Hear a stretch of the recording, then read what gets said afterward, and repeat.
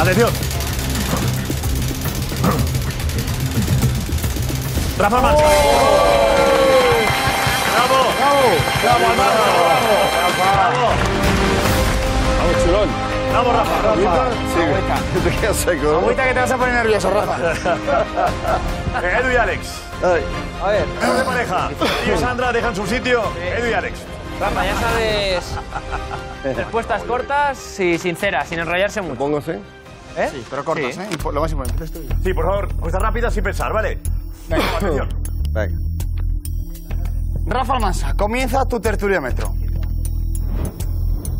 Un lugar para perderte. Sevilla. Rafa, ¿eres el periodista deportivo más influyente de Sevilla?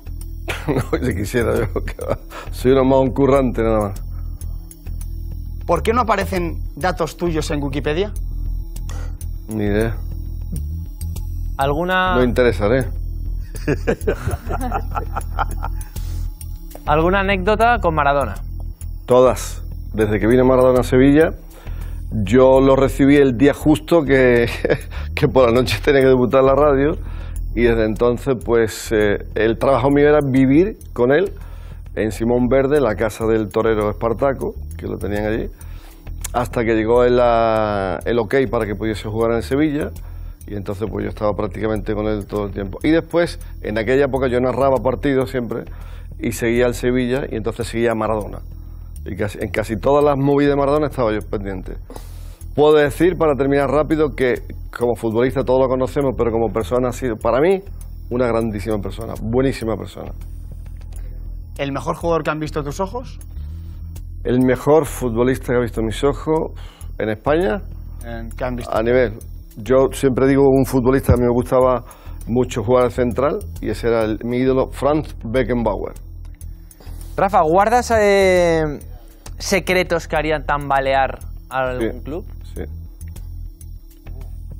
Sí. ¿Me pueden contar? No. ¿Algo? Si lo pudiera contar, ¿El club? lo hubiese contado. ¿Y el club? Tampoco. ¿Te ha amenazado alguna vez Lopera o Del Nido? Los dos.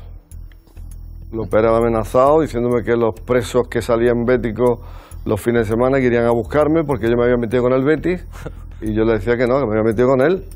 Espera.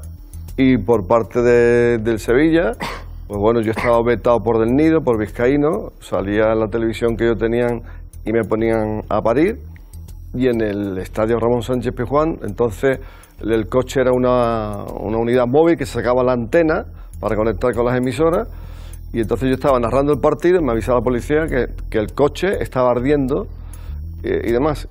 Y otras veces cuando iba a COPE, está en el centro de la calle Sierpe, calle Rioja, me acuerdo un día que entro en la emisora y me dice el director, dice, ¿has visto las pintadas? Digo, no. Desde 3 calles anterior hasta la emisora, ahí decía, estaba yo en rebaja, vamos, lo que es la rebaja del Corte Inglés no tiene nada que ver con lo que me decía a mí allí, ¿sabes? Rafa, ¿es difícil ser periodista en Sevilla? Depende de tu actitud. Si tú quieres ser una persona como yo he tratado de ser, y creo que a estas alturas lo puedo decir que lo he conseguido, de estar en el centro y tener la equidad en sentimiento y en ser una persona honrada con los dos equipos, es difícil.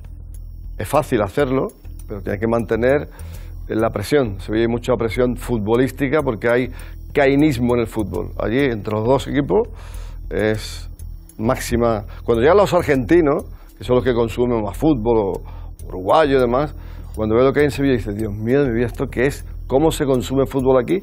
Tú haces un programa de radio y te llaman para decirte que has hablado más minutos del Betis o del Sevilla que del Sevilla o del Betis. O sea, como eso te puede contar, no sabes cuántas anécdotas. ¿Has estado en muchas fiestas de futbolistas? No, no me he mezclado. He estado siguiendo a Maradona. ¿Podrías contar alguna, aunque sea con Maradona? ¿Alguna que recuerdes? Maradona mucho, con Maradona me acuerdo al principio, la noche que estuvo tan feliz que recibió el ok que podía jugar al fútbol otra vez, se disfrazó de la Pantoja y cantó Marinero de Luces, ahí viene, eso fue maravilloso, eso fue ya. Y después otras que no puedo contar, ni debo contar. Cuando él se va, los programas del corazón vinieron a buscarme para que yo contara cosas que ellos sabían que yo sabía. Y sin embargo después hicieron programas de Maradona, curiosamente, y se olvidara que un tal Rafael Almansa vivió con Maradona en Sevilla. Pero bueno, esos son los ojos y los criterios de algunos periodistas, ¿no? Rafa, ¿traicionó Sergio Ramos al Sevilla? No lo traicionó, pero dejó que pasara algo parecido. Porque cuando Del Nido y Florentino pactan cómo fichar a Sergio Ramos en el Madrid, él sabía lo que pasaba. Y entonces cuando la afición sabía lo que estaba pasando, la afición la tomó injustamente con él, pero él nunca hizo nada por aclarar aquello.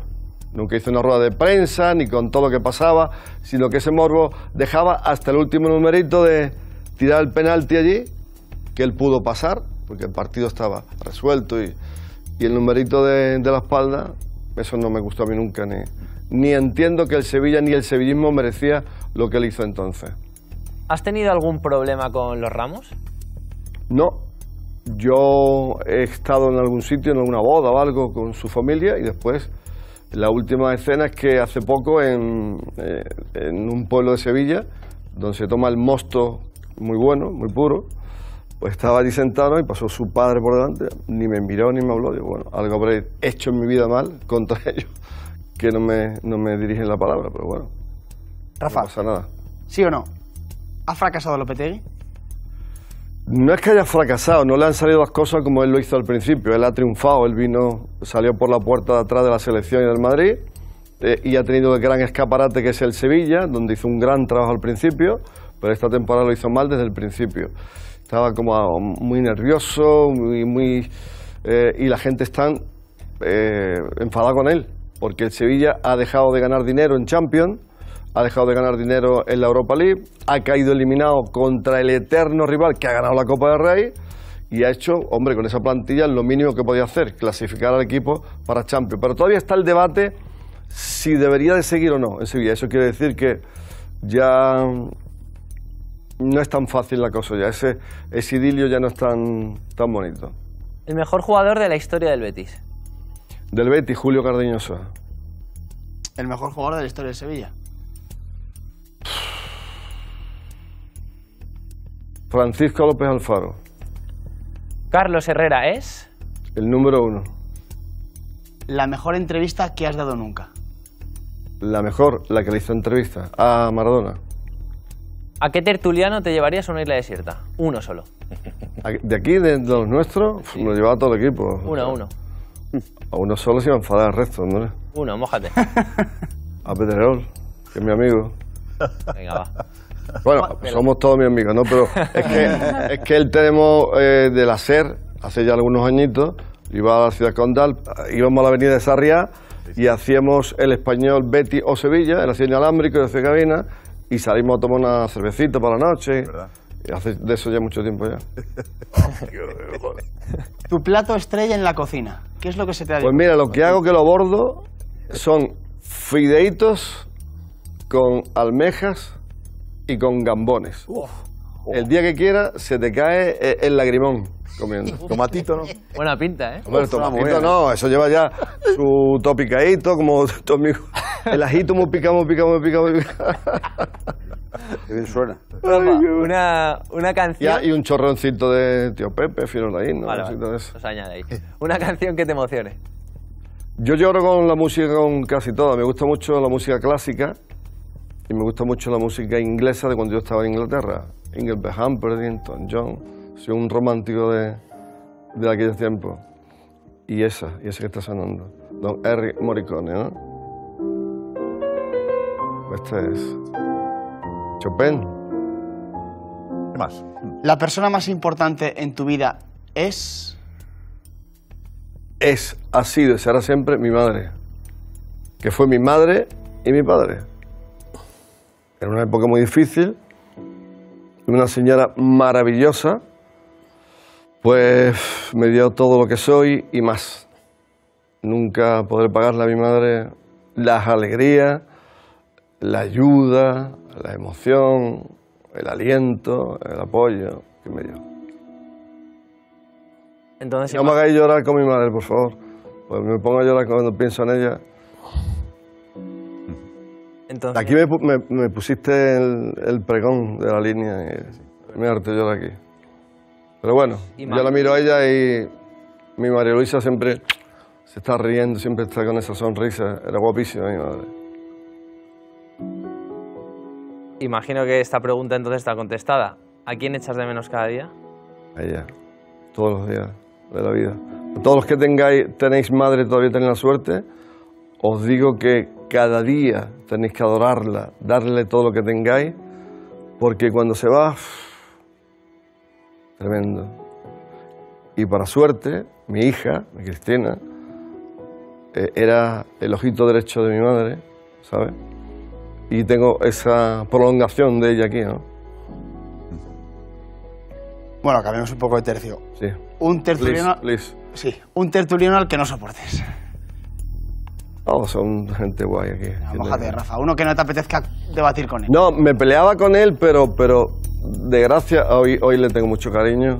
Al principio no, con Juanma, porque hizo una cosa cuando llegaron a la COPE, cuando García se fue a la COPE, el equipo de Avellán con él hicieron una cosa que no la veía fina. Se rieron de García, hicieron cosas, y yo, un periodista serio, eso no lo veo. Hay que ser consecuente con todo. Y eso le cogí yo a él, me costó quitar el freno de mano ese. Yo afortunadamente le tengo mucho cariño, lo admiro mucho, pero el día que se sentaron en el estudio, además que lleva el nombre de un gran periodista que murió, para mí yo no sé si murió haciendo pesca submarina o no, yo no lo sé, pero que hicieran lo que hicieron a la llegada fue tremendo y eso a mí me fastidió. Soy un tío muy leal. ¿Hay algún futbolista que te haya dejado de hablar? Sí. ¿Se puede saber quién? Diego Rodríguez. ¿Por qué? Tema sentimental, él se separó entonces de su mujer, Lucía, que era cantante, había estado en Eurovisión.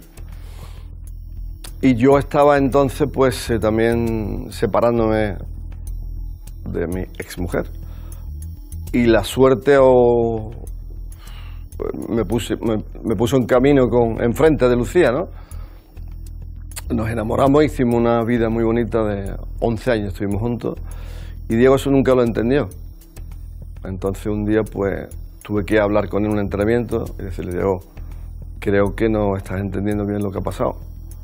Porque en aquella época Maradona le dijo a García, más o menos, no Maradona, sino que le pidieron a Maradona que le dijera a García que bueno, que si podía que me cepillara. Entonces aquello no estuvo fair play. Pero bueno, hasta ahí queda la cosa y yo lo respeto. Creo que es un buen tío, es una buena persona, grandísimo futbolista, que lo fue del Betis de Sevilla y le deseo lo mejor. Si tienes que mojarte, ¿Real Madrid o Barcelona? Barcelona. ¿Te piden muchas fotos por la calle? Ahora sí. Desde que estoy en el Chiringuito ha sido impresionante. El Chiringuito es algo que la gente que lo sintonice, lo conoce, que son casi todo el mundo, porque me gusta mucho cuando te para alguien que no le gusta el fútbol, pero le encanta el Chiringuito. Dices tú, oye, mira. Y después hay mucha gente que nos sigue en todos los países donde está, ¿no? Entonces es una cosa muy... ¿Y cuál es la frase que más te repiten cuando te paran por la calle?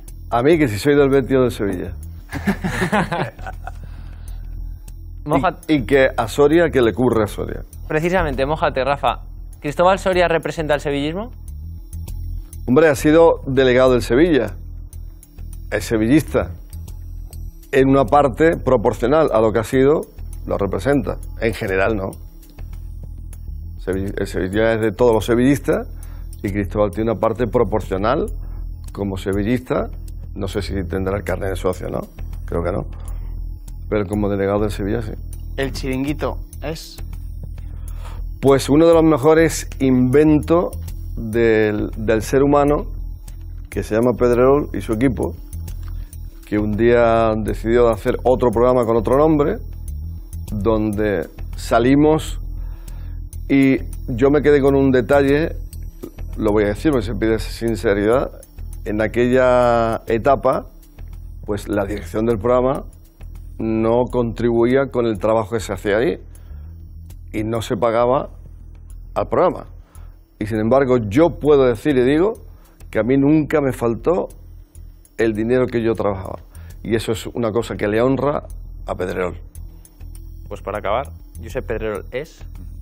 Pues grandísimo amigo y de esto un monstruo, un loco, en fin, no tengo palabras. 24 horas pensando qué hacer y siempre en su camino, quiere a la gente que trabaja con él, es honrado, es leal y bueno, cada uno después es agradecido o no. Yo digo que nunca morderé la mano que me da de comer. Hay gente que lo hace, pero bueno, cada uno es libre de pensar. Pero desde luego, a mí no me convencerá nadie de lo que yo veo y siento cada día. Y es que el Chiringuito y Pedrerol son muy grandes. Y ojalá, mientras que tengamos salud y suerte, no nos falte. Aparte de mi cope, ¿eh? Cuidado, me están viendo ahora. Mi cope. Dios nos bendiga. Aunque en la cope nunca te pidan que escuche misa, ¿eh? Ojo. Bueno, pues nada, señores. ¡Bravo, Almansa, bravo! ¡Torero! ¡Torero! ¡Bien, torero, bien! Bien, torero.